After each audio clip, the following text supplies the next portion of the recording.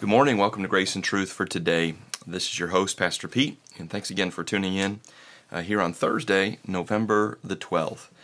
We're looking in Genesis chapter 46, and I'm going to begin reading in verse number 29. And of course, Jacob and all of his family have made their way into Egypt to live out the rest of Jacob's life and the rest of their lives in this new land. And of course, their brother, their son, Joseph, is now the second in command and has opened up opportunities for them that would not have been available to them otherwise. And so Jacob is making his way to Egypt to see his son for the first time in many, many years. And the Bible says in verse number 29, "And Joseph made ready his chariot, and went up to meet Israel," or Jacob his father, "to Goshen, and presented himself unto him. And he fell on his neck, and wept on his neck a good while.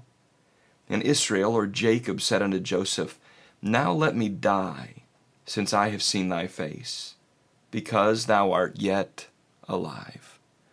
I want to ask the question today, what are you living for?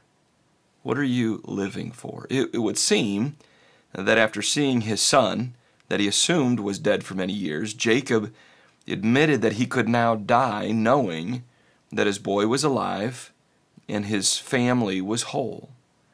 All those years Jacob lived not knowing what had happened to Joseph, but assuming that he was dead. You remember the story. You remember that his boys brought the coat of many colors back to him. Of course, they had dipped it in blood to make it look as though a wild animal had gotten to Joseph. And Jacob said that a wild beast has devoured my son. However, the uncertainty and the lack of closure, because he never actually saw Joseph's dead body, perhaps maybe he thought, well, maybe he did some damage to Joseph, this wild beast, and tore off his coat of many colors, but maybe Joseph was resilient enough to get away. And so because there was no closure, because he never saw the body itself, he perhaps maybe clung to just a little bit of hope. Maybe the door of hope was left open just a tiny bit. And so Jacob, it seems, was living for something. We're all living for something, aren't we? Something that perhaps we deem to be an absolute impossibility, but we're hoping beyond hope that somehow, some way, we'll be able to acquire or attain whatever it is that we're living for. What was Jacob living for? Jacob was living, it seems, to see Joseph again. He doubted he ever would, but he certainly clung to the slim chance that he might. I think to myself each day that perhaps Jacob pressed on with a body that was failing, a body that was aging, the aches and pains that we all experience, but without some of the modern comforts and conveniences we have. And Jacob rose up every morning and emerged from his tent thinking that perhaps today would be the day that maybe I get a message from Joseph.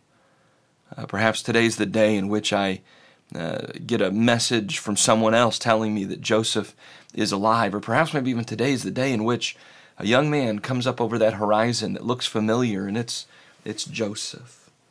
And so he clung to that hope. He was living for that. And when that day finally came, he said, okay, now I can die. Because I really don't have anything else to live for. That which I was living for has been accomplished. He was living to see Joseph again. I think maybe he was living to see his family unified again. He had to know that prior to Joseph's departure, the dynamics of his family were not healthy. And no doubt he longed for the day that they were not only together in the same place, dwelling in the same area, but also they were at peace with one another. We see evidence of that in Genesis chapter number 50 when Joseph's father died. Jacob had died, and the messenger sent a message to Joseph in verse number 16 of Genesis 50 saying, "Thy father did command before he died, saying, So shall he say unto Joseph, Forgive, I pray thee now, the trespass of thy brethren and their sin, for they did unto thee evil, and now we pray thee, forgive the trespass of the servants of the God of thy father."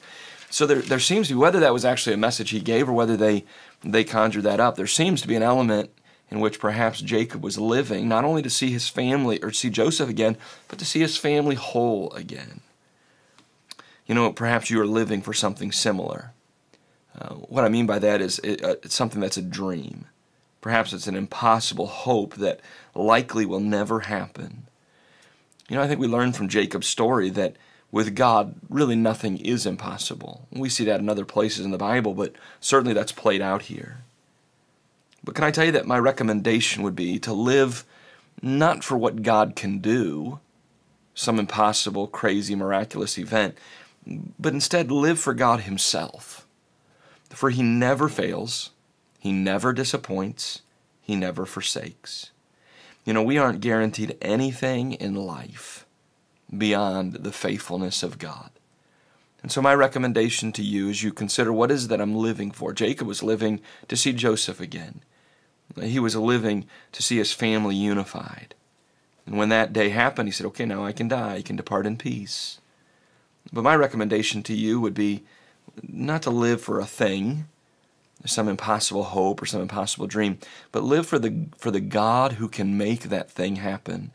And don't live for Him just because He can make it happen, but live for Him because He's faithful, because He's good, because He never disappoints, and He never forsakes us.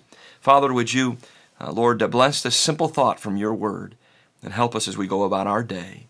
Lord, help us to live for that which is eternal as opposed for that which is temporal.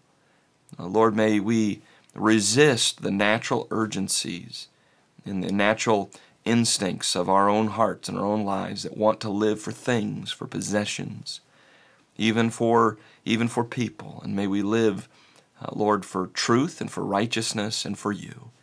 Give us a great day today, we pray, in Jesus' name. Amen. Hey, thanks again for tuning in to Grace and Truth for today. Hope it's been a blessing to you. If it has been, let me encourage you to share it with someone else.